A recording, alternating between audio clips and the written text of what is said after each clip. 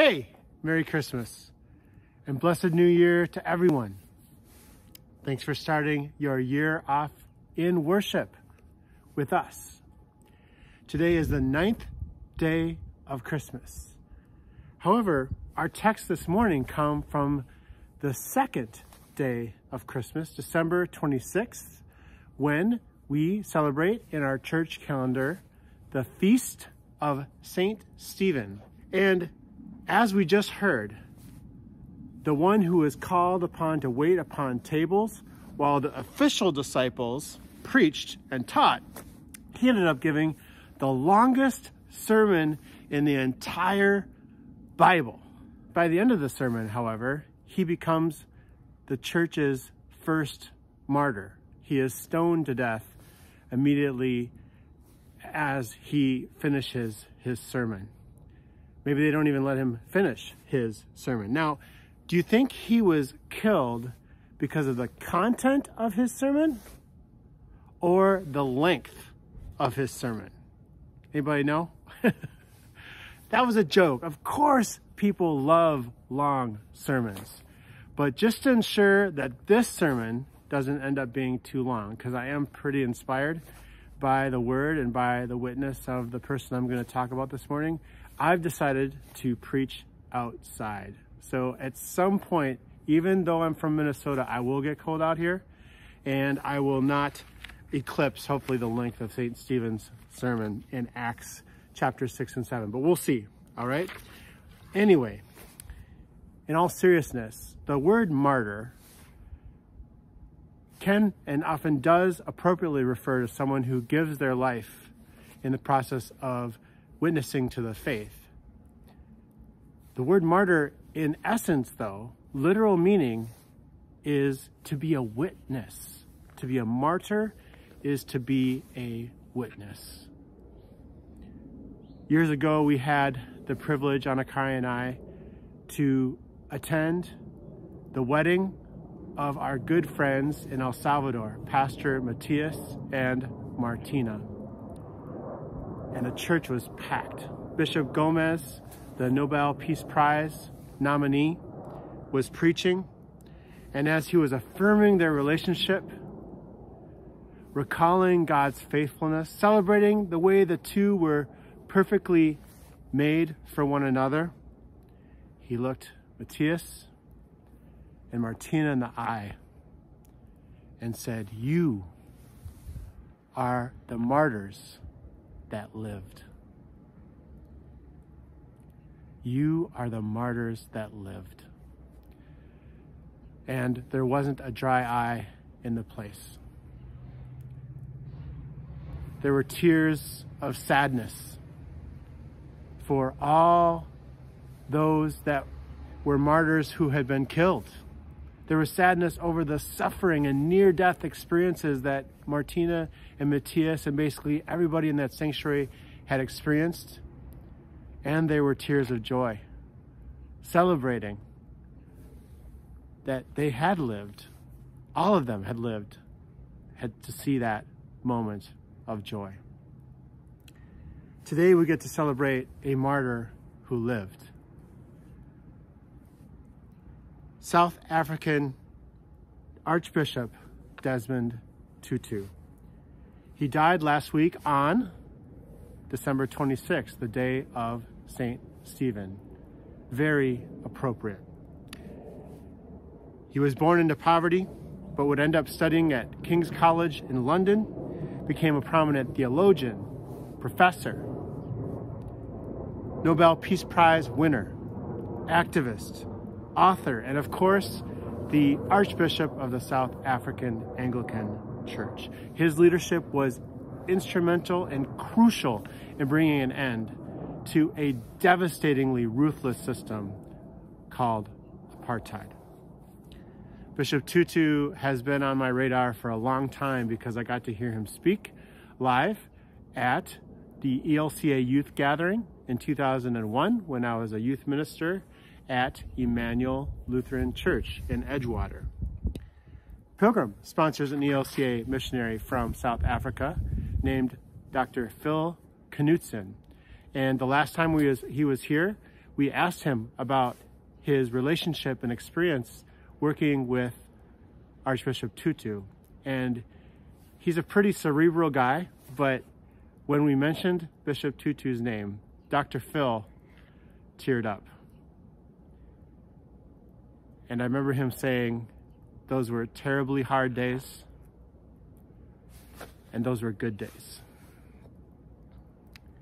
This was an extremely difficult sermon to prepare, not because of a lack of good material, but because of way too much. It quickly set in. I would never be able to do justice to the witness of Archbishop Tutu, but I will share a few thoughts this morning. Desmond Tutu was a prophet of peace. Not peace that we just muster up to project to the outside world while our heart is racked with anxiety.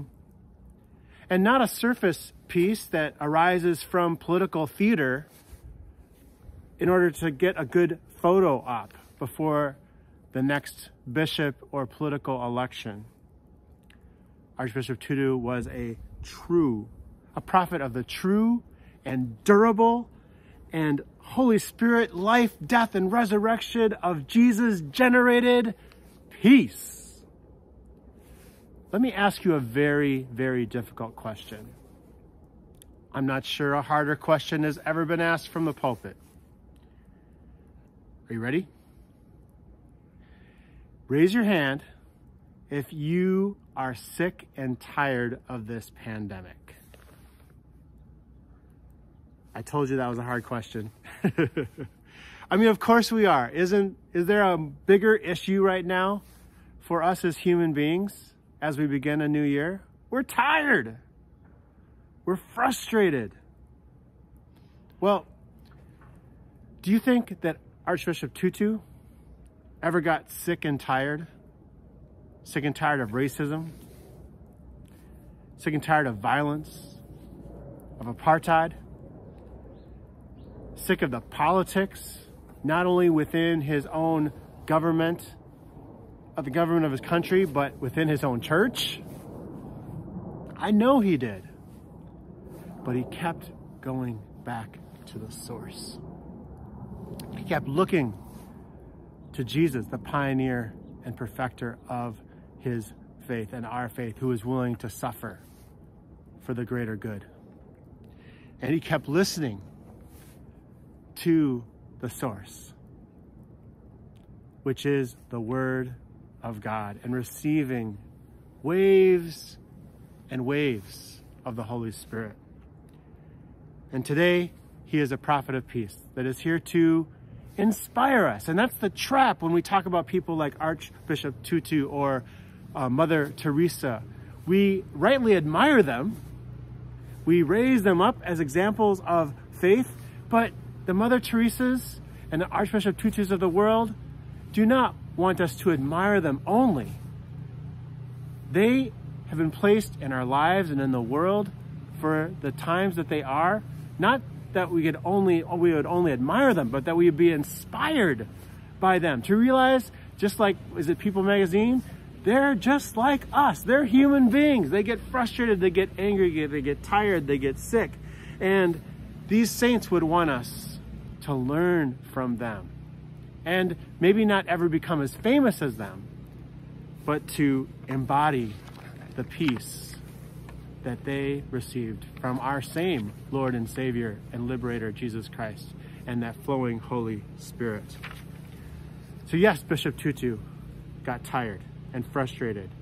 He had a million moments where he was threatened by burnout and despair. He writes about them in his book. Not every one of his stories and experiences ended well. But just like St. Stephen, he knew the story. He knew the covenant of God's love and of mercy, God's covenant of law and justice, and coupling God's justice with God's reconciliation. He was an instrument of God's peace. So here are some quotes that will inspire you and will embody the peace, hope, and love that can inspire us in 2022. Because with everything going on, the good news this morning, with the birth of the Christ child on the second Sunday of Christmas, the good news is that peace is accessible and can be made real in us and in the world. For our newborn King is the Prince of Peace. Jesus gave his life on the cross, showing us that nothing can separate us from the love of God in Christ Jesus. Jesus rose from the dead on the third day, proving that we don't have to be afraid of death. So removing every obstacle between us and a life to living and sowing peace. We celebrate Christmas in Archbishop Tutu today. As I said earlier, the peace of the gospel is not a cheap peace. It is not a surface peace. It is a peace that forces us to grapple with the sins within us and the principalities and powers of this world. Perhaps Tutu's most famous quote is, "If you are neutral in situations of injustice, you have chosen the side of the oppressor." If an elephant has its foot on the tail of a mouse and you say that you are neutral, the mouse will not appreciate your neutrality. How have we been guilty of neutrality in the face of injustice? That's an important question as we begin 2022. As the pandemic has taught us, though we're all in the same storm, we are not all in the same boat. And one of the lessons of this pandemic can be to truly see our need for a greater sense of interconnectedness and compassion, and to begin to close the gaps of inequity in our world. How might we find more courage to be present in solidarity with those who are suffering? Tutu did have a compelling working philosophy when it came to his work. The theology of Ubuntu. I am because you are. Here's a clip of the Archbishop explaining his theology with a late night talk show host with his hallmark sense of humor. Is that the only way to freedom, is forgiveness? I remember hearing something about the Dalai Lama talking about he felt he was in danger with the Chinese because he felt himself losing compassion for them, which I didn't really understand at the time, but it sounds a little bit like what you're saying. The thing is that you and I and all of us, even when we don't accept it, or understand, it is that God created us in such a way that I can't be human on my own. I wouldn't know how to walk as a human being.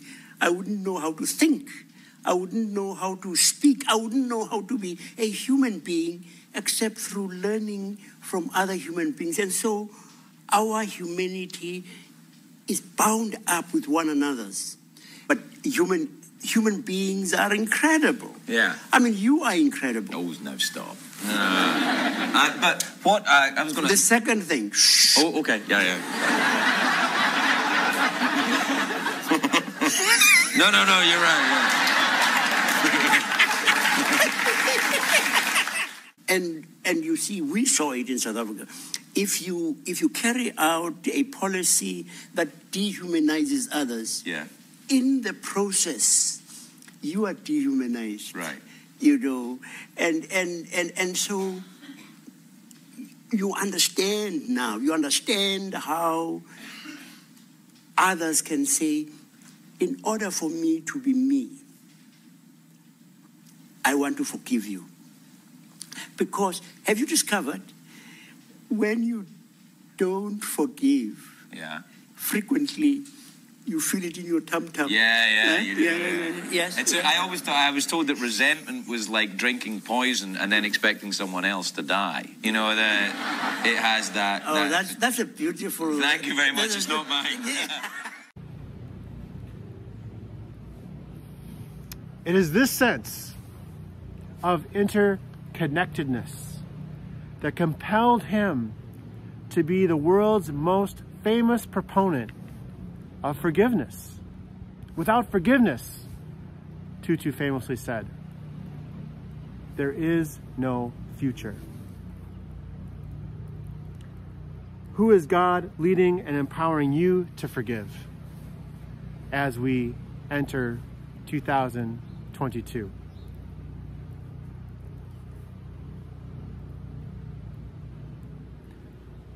As I close, I'd like to point out that for me, what is the biggest marvel of Archbishop Tutu? I love that the witness of St. Stephen today in the book of Acts mentions a certain word over and over again. He was full of the Holy Spirit and he spoke with great wisdom.